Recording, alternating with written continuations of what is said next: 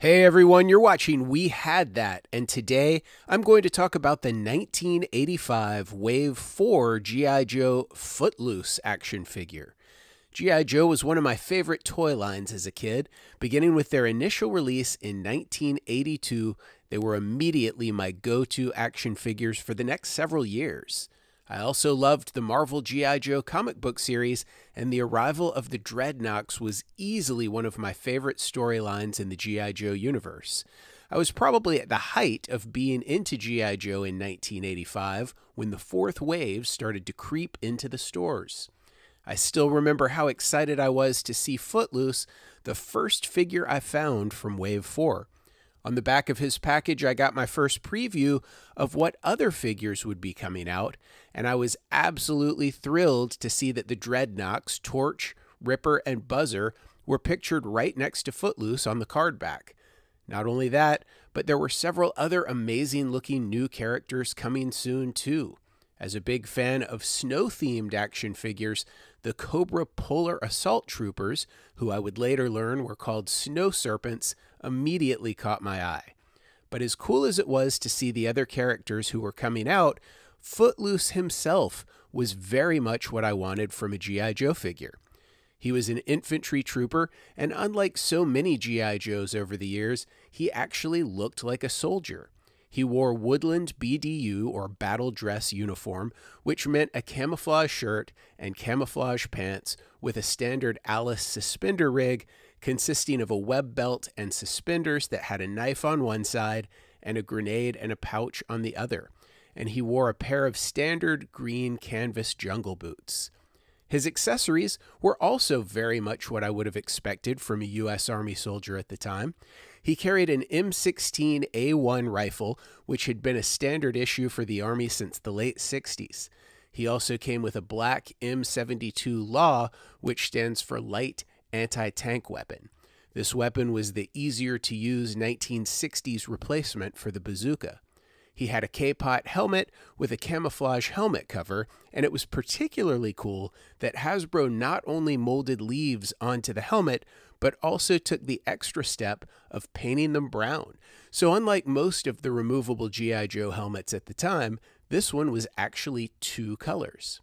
Last, he had a tan backpack with a molded-on canteen and a couple of grenades. As an added bonus, I liked the fact that with the straps on the M16 and the M72, you could attach everything so that he could walk around with all of his gear without having to carry anything in his hands. Of every figure that Hasbro released in the G.I. Joe line, I felt like Footloose was probably the most accurate representation of what an actual soldier would have looked like at the time. According to his file card, Footloose's name was Andrew D. Myers. He was the captain of his track team and an Eagle Scout from Gary, Indiana. He had been working on a phys ed degree when he dropped out of college and moved to the West Coast to find himself. While in California, it suddenly hit him that he should join the Army. I think this may be one of the most realistic file cards written for any of the G.I. Joes, and part of the reason that I like this figure is that he exemplified what I wanted from a G.I. Joe character in terms of being a realistic soldier. Unfortunately, that seems to mean that he wasn't used very much in the comics. Footloose only appeared in 4 or 5 issues of the original main run of G.I. Joe, and most of those appearances were just a panel or two where he was really not the main focus. Interestingly, he was on the cover of issue number 37, without his mustache, in July of 1985 for his first appearance, and his most significant storyline. In this issue, Footloose shows up at Fort Wadsworth with all his gear and meets Wild Bill, who after checking his orders, refers to Footloose as the new bullet stopper. He's immediately told to jump into the helicopter with Wild Bill as they head off to Footloose's first mission. The pair arrive at a carnival where Footloose is ordered to man the Armadillo mini-tank, which was a new vehicle at the time, and ends up in a shootout with Tomax. Footloose seems confused and unsure what he's supposed to be doing in pretty much the entire issue. Actually, he seems confused in his brief appearance in issue number 38 as well. For some reason, he's colored in desert camo in issue number 90, which was his last appearance in the original run. Footloose also appeared in issue number 8 of the G.I. Joe Special Missions comic. Although he was in this issue for more than most of the other issues that he was in, Lowlight was really the main character of this story, and Footloose was more of a background character. It's also interesting that he, again, was colored in a tan camo uniform rather than the green camo uniform from the action figure. Footloose did fare better in the cartoon than in the comic book, but even though he made about a couple dozen appearances in the Sunbow G.I. Joe cartoon, most of them were very brief and had no dialogue. There were about half a dozen episodes where he did appear on screen for about a minute or so, but even then, he didn't have much to say. For example, in the episode The Viper is Coming, he's around for most of the adventures, though not always on screen, and he says very little. However, this episode stood out to me because not only did he have his backpack, which is a small detail that I appreciate, but he's even shown with his M16 rather than the laser rifles that you typically expect to see used by the Joes in each episode of the cartoon. Well, the M16 was shooting lasers, but at least it looked like the gun that came with the figure. Footloose had a relatively large appearance in the episode Worlds Without End Part 1, and also in Part 2 a little bit as well. In this pair of episodes, a small team of Joes was hit by an explosion from an experimental weapon called the Transmuter, which accidentally sent them to an alternate dimension where Cobra had taken over the world, and the surviving Joes are in hiding. There's some pretty cool images and concepts from this episode that you might not expect from an episode of a kids show like G.I. Joe. For example, we see skeletons of dead members of the G.I. Joe team, which seems kind of heavy. Footloose certainly isn't the star of the show here, but he does have more screen time and dialogue than he usually does in most episodes, particularly when he's driving an ARAH and then later briefly when he's flying one of the Skyhawks. It's a pretty interesting episode that includes one more thing you don't see very much in the G.I. Joe cartoon: several members of the team leaving the show. At the end of the episode, Grunt, Steeler, and Clutch stay behind in the alternate dimension to fight for the resistance against Cobra.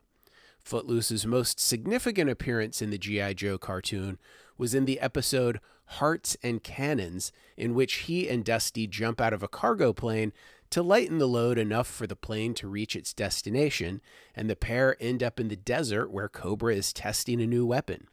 He and Dusty see that a scientist has been kidnapped by Cobra and forced to build this weapon, so the pair rescue her from Cobra. For some reason, in this episode, Footloose talks like a hippie California surfer who's really high, rather than a soldier who grew up in Indiana. I have no idea why they decided to overhaul him for this episode, but I don't think it really fit the character very well. Footloose also appeared in one of G.I. Joe's famous public service announcements.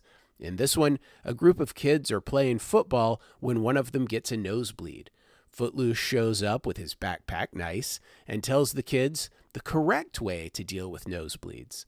Although I suspect it was an accident, that actually does tie in well with his history of being an Eagle Scout and working on his physical education degree. I'm not sure what he was doing in the area that would require him to be there with all his gear, including 2 hand grenades, but still, this was one of the PSAs that made the most sense to me. Thankfully, for the sake of the PSA, he didn't sound like a stone surfer in this appearance, even though that would have been hilarious. After the Sunbow run of G.I. Joe ended, there was a second cartoon series produced starting in 1989 that seemed targeted at a younger audience. Although most of the characters for the overall series were new, there were a lot of familiar faces in the 5-part movie that launched the show. Familiar faces, but not familiar uniforms. Hasbro had just released repainted versions of old figures as part of Slaughter's Marauders, a team of Joes who followed Sergeant Slaughter, released as part of Wave 8. Since I was a big fan of the look for the original figure, I thought the Slaughter's Marauders version of Footloose was a big step backwards for the character. But it was cool that he was at least included in the cartoon a little bit, as kind of a background character. I'm not sure why, but I don't think Hasbro used Footloose on any of the vehicle packaging art. There's a small photo of Footloose along with a bunch of other Joes on the back of the box for the 1986 Havoc, but that's about the only time I can think of him being on any of the vehicle or accessory boxes at all. Regardless of his limited use in packaging art, the cartoons, and the comic books, Footloose has always seemed like a great addition to the Joe team to me. He definitely saw a lot of action in my G.I. Joe adventures, and I would have liked it if there had been even more figures like him that fit my idea of what soldiers should have looked like around that time. What do you think of Footloose? Did you have a Footloose action figure as a kid? Did he serve on the front line of your Joe team, or was he constantly searching for his place in your squad? Tell me in the comments below. Also, please give this video a thumbs up and share it on social media. If you enjoy my content, please subscribe to my channel and hit that notifications bell so you'll be notified when I post new videos. And one last thing, if you're a fan of toys, you should know about ToyLanta, the biggest toy show in the southeastern United States, held annually just north of Atlanta, Georgia. Visit ToyLanta.com for more information. As always, thanks for watching.